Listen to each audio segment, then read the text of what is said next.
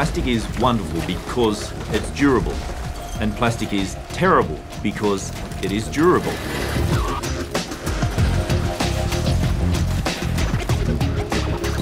Almost every piece of plastic ever made is still on the planet in some form or another. Plastic production globally this year is expected to be more than 300 million tonnes. Half of which we'll use just once and then throw away. By 2050, when the population explodes to almost 10 billion people, it's expected that plastic production will triple.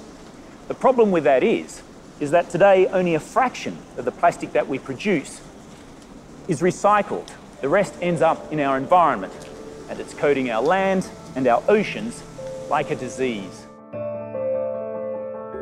Garbage thrown away in the United States can make its way to Antarctica. Plastic in our coastal waters is pulled into the centre of massive wind-driven, churning circular gyres. There are many other ocean currents also diverting the trash all around the surface of the ocean. In reality, it's just one ocean with no boundaries.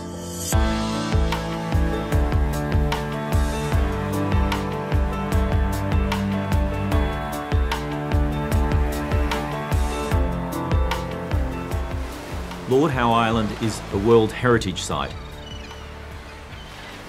and home to migratory seabirds like the shearwater.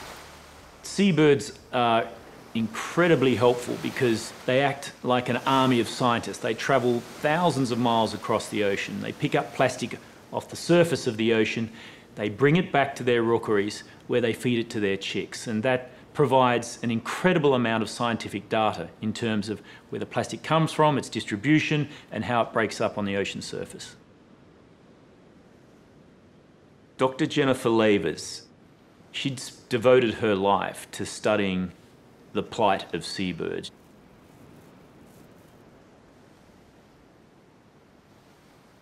Shearwaters are incredible birds. They migrate thousands of miles, stopping only here to breed.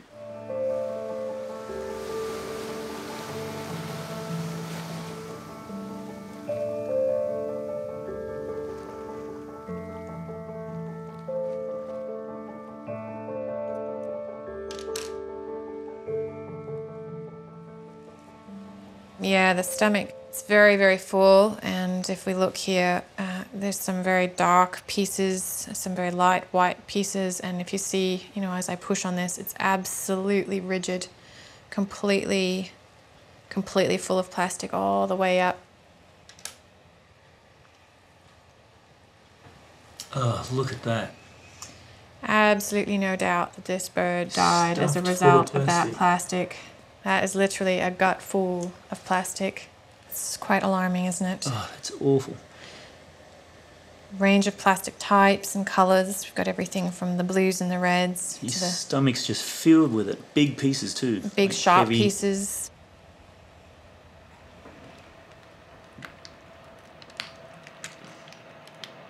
Oh wow, look at the size of that big black piece. That is an enormous piece of plastic. Unbelievable. Look at the size of that.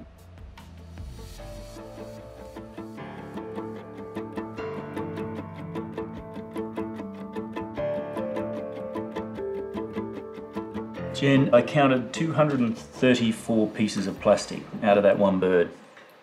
Is that a record? Not even close, unfortunately. So for the species, the record is 276 pieces of plastic inside of one 90-day-old chick. And that plastic, when we weighed it out, accounted for 15% of that bird's body mass. So that's a pretty scary statistic. If we translate that into human terms, it gets even worse. That would be equivalent to you and I having somewhere around 6 or 8 kilos of plastic inside of your stomach.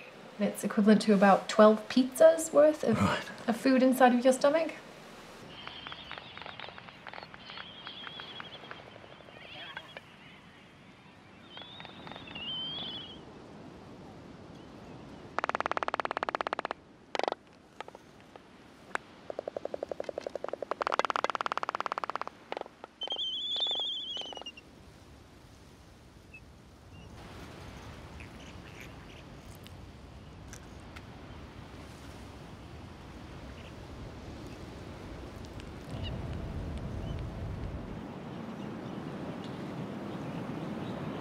quite a bit of plastic for just one little bird.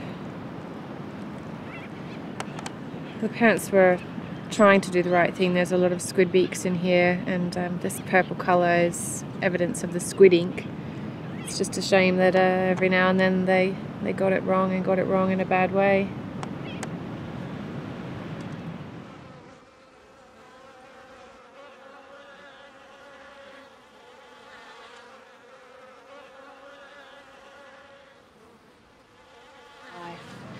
Really is quite an overwhelming thing.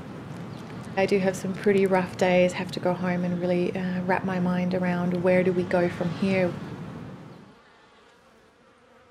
As a Pacific Islander, I know that the ocean is in deep trouble. The very authoritative prediction shows that by the year 2050 there'll be as much plastic as there is fish in the ocean by weight.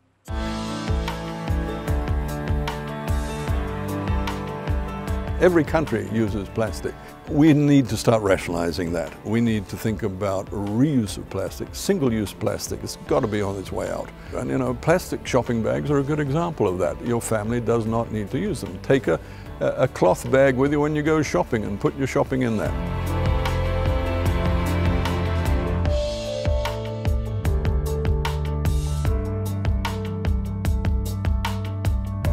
There's an equivalent of a large garbage truck every minute of every day backing up to the ocean and just dumping plastic into it.